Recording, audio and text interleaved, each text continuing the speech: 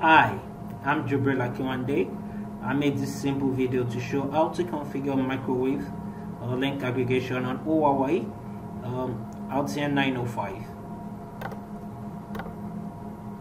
So we look at why do we configure microwave link aggregation.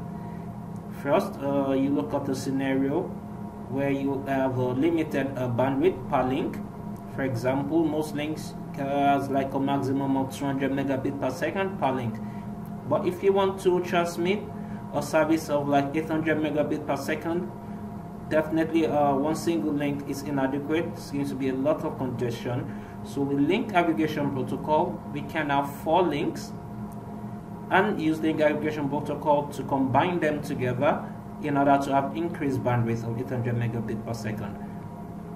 Also, you can look link aggregation protocol for link protection.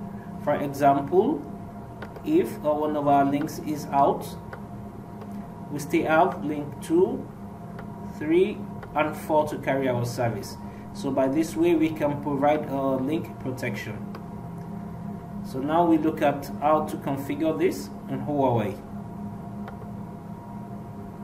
So this is our service planning. We plan to configure a static LAG with load sharing, and we shall have 2 transmission ports, 2 microwave, a 2+0 link, one on 3 ISV3 via ISV3 on point A and point B. Okay, now we start with the configuration on NA to NAD, NAD to NA. So we start with NA. What we want to do is to create load sharing using link aggregation protocol on 4 ISV3 and 3 ISV3. So we go to configuration. Yes, configuration, interface management, link aggregation group management,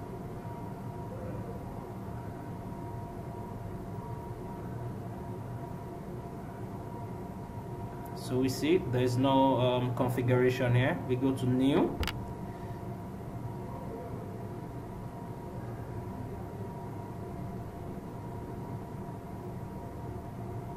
So we set a lag name based on our service plan, lag protection,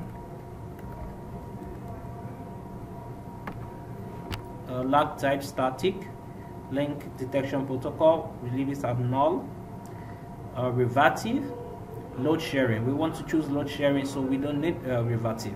So we choose sharing. System priority, leave as default. Packet receive timeout period. We want it to be short so that if there's any interruption, we can quickly restore the service. Switch lag upon here interface. If there's any problem on the here interface, we want the lag protocol to be activated. So we choose enabled. Now based on our service plan, we want 3 ISV3 as our main port. So we choose 3 ISV3 here. We want 4 ISV3 as our standby ports. Yes, we choose this here. Then, okay.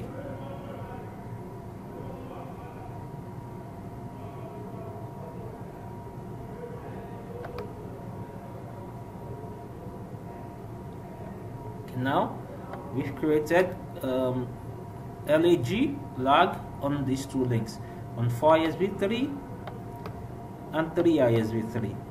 We can see it's out of service. The main port is out of service. The standby port is out of service because we've not configured the remote end. So now we configure the remote end.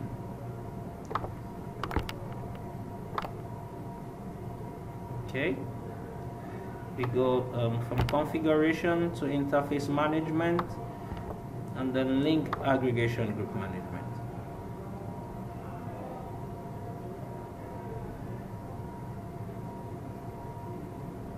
Okay, we go to new. So we make our name LAG protection. You can give any name, but we like this is descriptive. The lag type is static. Load sharing, packet receive timeout, short period. Yes, we want to enable the switch LED upon here interface. Main port is 3 ISV3. The standby port is 4 ISV3. So we okay this.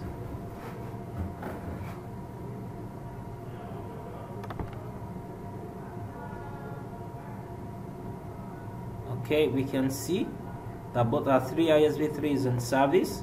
Standby port 5 ISV3 is in service. So we go back to the remote end, we check. Let's do a query. Now both are in service because we created the other end. So now both sides are carrying traffic.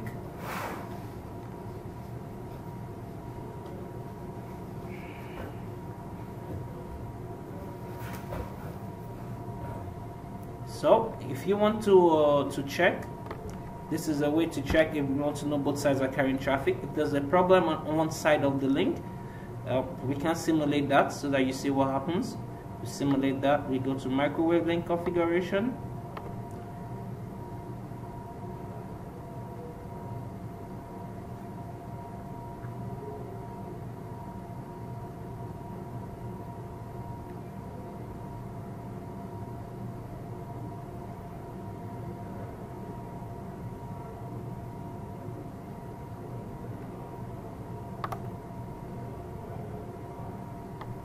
We mute one side of the link in order to simulate like we have a link failure.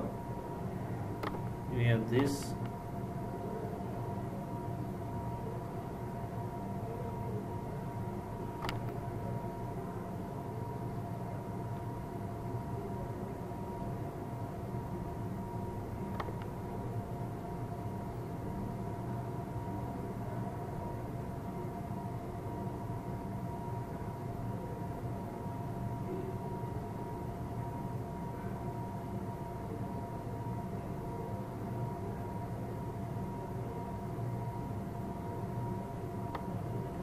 So we can see there's an alarm here, like there's a link problem on this. So we'll check what's the impact here. Query. Now we see our 3 ISV3 is out of service because there's a problem on the link. Is out of service, is not carrying traffic. But the good thing is 4 ISV3 is in service, it's still carrying traffic. So with our LAG load sharing, we have two benefits. We share our traffic for capacity enhancement, increased bandwidth, and at the same time we enjoy link protection. If one side of the link is down, the other side will carry the traffic. We also have additional parameters you can set. I like to leave this at default, but you can set the priorities to determine which port is giving priority over one another.